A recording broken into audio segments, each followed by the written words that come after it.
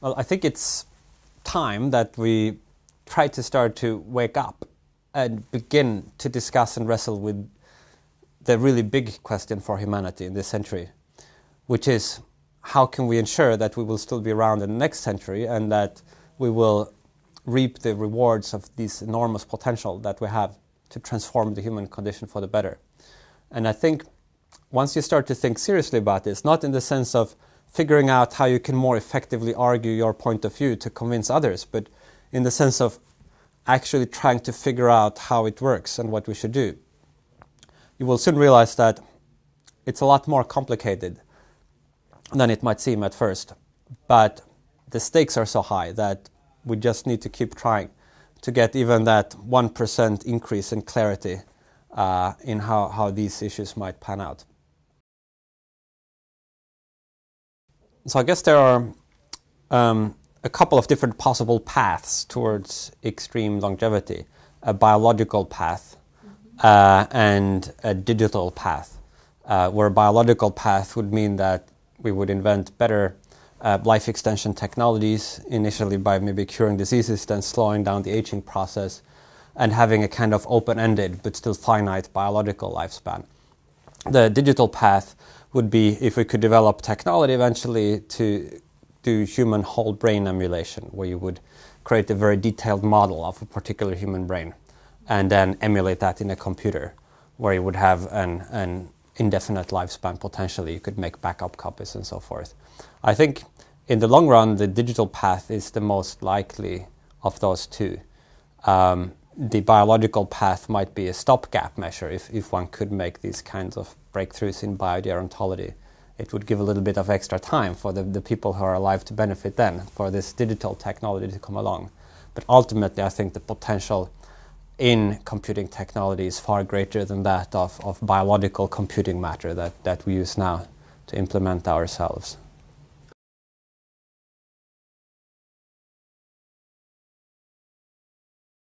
So my view is that I think that more attention focused on these issues is generally a good thing.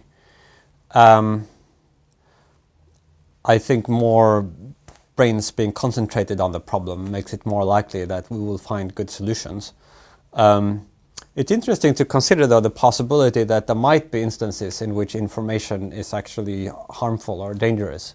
I call these information hazards, where the possibility of true information or the dissemination of true information can pose a risk.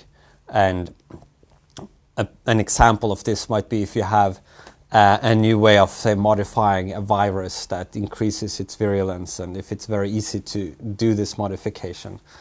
And if the virus would become sufficiently dangerous, then there might be a strong case that we would be better off without that information. I think that as the power of new technologies grow, our sophistication in how we deal with these information hazards will also need to increase radically. And partly here is a problem of coordination, that even if one research group holds back, or even if one country holds back, if there is somebody else who's going to go ahead and do it anyway, the cat will come out of the box. So if one looks at the spectrum of existential risk, I think a fair part of that spectrum will arise from these kinds of information hazard, where somebody will discover it sooner or later anyway, and it's hard really to put the genie back into the bottle once it's out. And so becoming better able to deal with those things would be something that would, I think, seriously reduce existential risk. Now, of course, some methods of doing that would create existential risks on their own. In many cases, there are these double-edged swords where you have something that could reduce some existential risks, but at the cost of creating others. And it becomes really difficult once you start to try to figure out how this all plays out, to even know sometimes which direction is up and which direction is down, like even to know what would be the desirable thing to be aiming for. So what always strikes me when I'm surveying the field is how many people there are who are trying to push some particular agenda and other people who are opposing them, and everybody's busy either pushing or pulling on something. But few people who actually stand back and try to figure out which direction ought we to be pushing or pulling in the first place. My hope would be that we will allocate slightly more of our efforts into this reflective this reflective task of trying to figure out how the different factors interact and which direction would be desirable to move in, even if it comes at the expense of going slightly slower.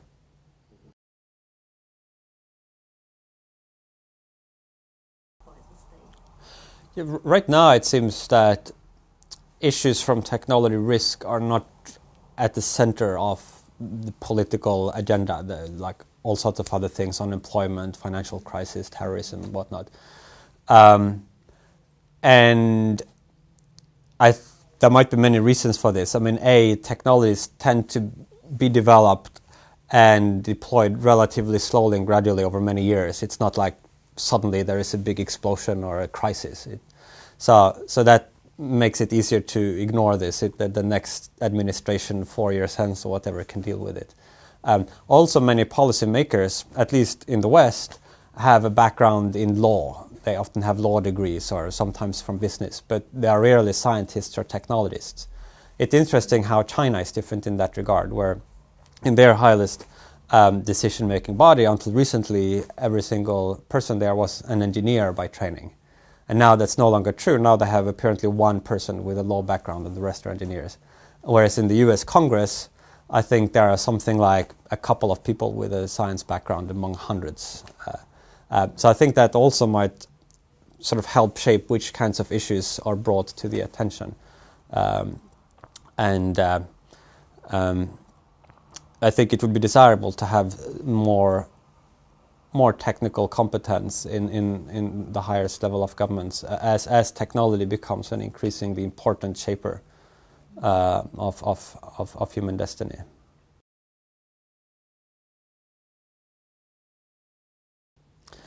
Well, I think what has tended to happen so far is that while ideas were still at the periphery, speculative, uncertain, and controversial, they have a special label, which might be transhumanism. And there's a small group of people discussing on the internet these new ideas. As some of these ideas become adopted into the mainstream, for example, the idea of in vitro fertilization for infertile couples was once very controversial. Now it's common practice. It's no longer seen as something distinctly transhumanist. It's just something that you do unless you particularly have a big objection to that. And I think that that's going to be the general tendency for things that while they're still new and speculative and alien, they might have a special label and particular strange people who are promoting and discussing them. But once they enter common practice, I think that label will no longer be seen as particularly illuminating, and it will just enter the normal political give and take. And I think it's probably a healthy thing for it to be like that. I think sometimes these ideological labels can polarize people and make it harder to make the nuanced distinctions that ultimately are necessary when you actually start using something in the real world. You need to. Everything is more complicated than it initially looks like it should be once you try to put it into practice. And at that point, I think the big banners might sort of have lost their purpose. So one might look at perhaps analogs. So the environmental movement has generated political parties in many countries, green parties, where the root was a particular kind of concern. It's for the environment, and then they've had to develop a more general sort of set of issues and policy and other things. And it's possible that something similar could happen with transhumanist concerns. But probably what there would have to be first is a larger sort of popular movement and interest in these issues that might then create the ground from which somebody could politically organize and create a sort of more formal political structure on top of that. I think maybe that could work. It's hard to predict how these kinds of political realities will play out. One concept that is useful, I think, in thinking about long-term futures for humanity is the notion of a singleton, which would be a world order where at the highest level of organization there is only one decision-making entity. Now, that decision-making entity could be any of a wide range of different structures. It could be sort of a world democratic government, it could be a dictator, it could be a super intelligent machine, it could be some perhaps even universal moral code that had provisions for its own enforcement. Like, both good and bad structures could count as a singleton, but the unifying feature would be that they would all have the ability to solve global coordination problems.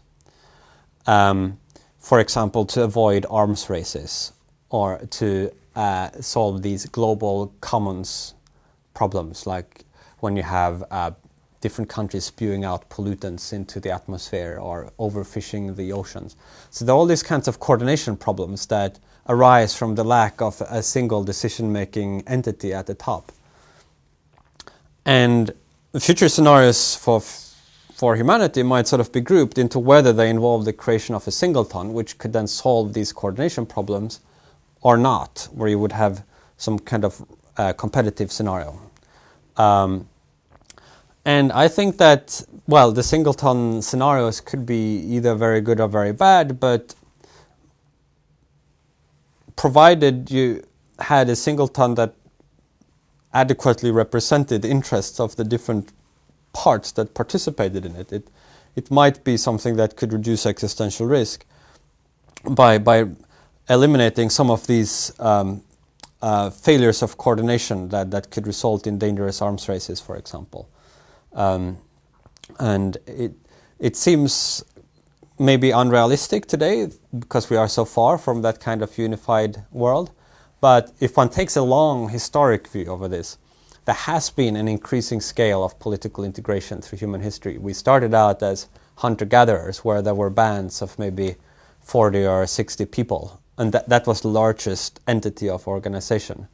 Then we had larger tribes, we had city-states, like in ancient Greece, then larger nations, and now we have regional enterprises like the European Union and some global organizations that increasingly weave together the world in partial waves, like World Trade Organization. The UN is weak, but it's more than nothing. So if one extrapolates this from tribe to city-state to nation to EU, then the logical culmination of that would be a singleton. So I think over a longer time span, it remains one of the more it remains fairly likely, perhaps more likely than not, that humanity will one way or another end up as a singleton.